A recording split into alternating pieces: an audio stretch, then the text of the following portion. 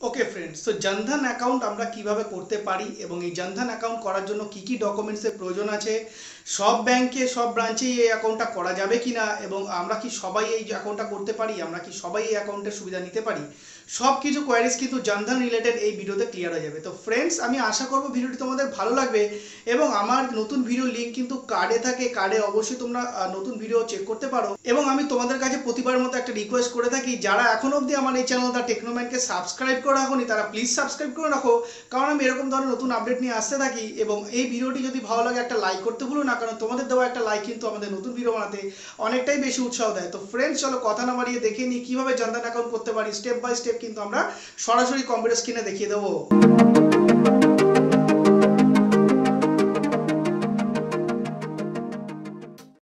Okay friends, তো আমরা সরাসরি কিন্তু কম্পিউটার স্ক্রিনে চলে এসেছি এবং এখানে কিন্তু আমরা দেখতে পাচ্ছি যে প্রধানমন্ত্রী জনধন যোজনার যে অফিসিয়াল ওয়েবসাইট এটা, এবং এখানে কিন্তু অবশ্যই আমরা অনেক রকম ইনফরমেশন পেতে পারি এই জনধন যোজনা নিয়ে। এবং অবশ্যই আমি কিন্তু তোমাদেরকে পুরোপুরি ফর্মটার ব্যাপারে কিন্তু শেয়ার করে দেবো এবং ফর্মের লিঙ্কও কিন্তু আমি ডেসক্রিপশনে দিয়ে দিয়েছি। অবশ্যই কিন্তু সেখান থেকে তোমরা ফর্মটা ডাউনলোড করে নাও। এবং বন্ধুরা, অবশ্যই সেই পাশাপাশি কিন্তু আমি এটা বলে দিতে চাই যে এই ওয়েবসাইটটা তোমরা অবশ্যই ঘেঁটে দেখো, তাহলে কিন্তু তোমরা অবশ্যই বুঝতে পারবে, একটা আইডিয়া থাকবে তোমাদের এই ওয়েবসাইটটার সম্পর্কে। এবং আমি সরাসরি কিন্তু এবার চলে যাব ফর্মের দিকে। তো বন্ধুরা, আমি ফর্মের একদম ওপর পোর্শনে যদি আমি বলে দিই, প্রথমে কিন্তু একটা ফটো অ্যাটাচ করার জায়গা দিয়েছে এবং এখানে এই ফটোটা অ্যাটাচ করার পরে চলে আসছি নাম, মানে নেম অফ দ্য ব্রাঞ্চ, কোন ব্রাঞ্চে কিন্তু আমরা অ্যাকাউন্টটা খুলতে চাই। এবং তার পাশাপাশি কিন্তু ভিলেজ রয়েছে, টাউন রয়েছে, ডিস্ট্রিক্ট রয়েছে, যাবতীয় যা আমার অ্যাড্রেস হচ্ছে সব কিছু আমরা দিয়ে দেবো।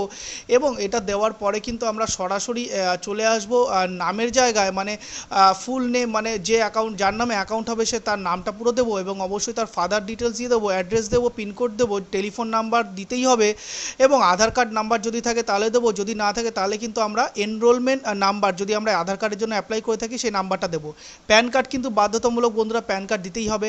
এবং এর পাশাপাশি যাবতীয় যা যা তথ্য দেওয়ার আছে সেগুলো দেবো। এবং অ্যানুয়াল ইনকাম যেটা জায়গা আছে এটা যথেষ্ট কম রাখার চেষ্টা করো এবং সেখান থেকে কিন্তু সরাসরি চলে আসতে হবে।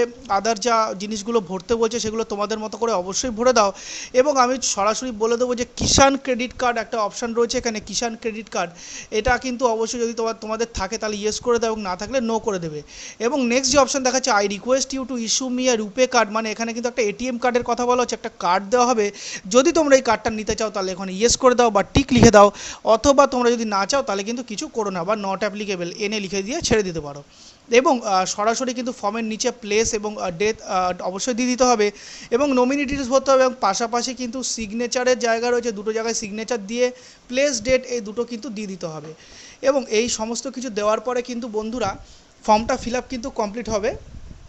তবে আমি বলে দেবো যে তোমরা যেই ব্যাংকে এবং যেই ব্রাঞ্চে গিয়ে এই জনধন যোজনার যে অ্যাকাউন্টটা সেটা খুলতে চাও, সেই ব্যাংকে কিন্তু ম্যানেজারের সাথে আগে তোমাদের যোগাযোগ করতে হবে, কারণ ম্যানেজারই তোমাদেরকে বলে দেবে যে তোমরা এই অ্যাকাউন্টটা খোলার জন্য কিন্তু যোগ্য কিনা, মানে তোমাদের এই অ্যাকাউন্টটা কিন্তু তোমাদের নামে খোলা যাবে কি না। এবং অবশ্যই বন্ধুরা, ম্যানেজার তোমাদেরকে কিন্তু পুরোপুরি গাইড করে দেবে যে সেই ব্রাঞ্চে, সেই ব্যাংকে সেই অ্যাকাউন্টটা করা যাবে কি না। তবে আমি তোমাদের ইনফরমেশনের জন্য বলে দিই, সব ব্যাংকেই কিন্তু এটা করা হচ্ছে, জনধন যোজনা যে অ্যাকাউন্ট সেটা কিন্তু সব ব্যাংকেই কিন্তু করা হচ্ছে। তো ফ্রেন্ডস, আমি এটাই বলতে চাই যে ম্যানেজার যদি তোমাদেরকে বলে যে করতে, তাহলে অবশ্যই করো। তোমরা জানতে পারবে যে তোমরা এই যোজনায় আওতায় পড়ো কিনা, মানে এই যোজনা তোমরা পাওয়ার যোগ্য কিনা, সেটা কিন্তু তোমাদের বুঝতে সুবিধা হবে।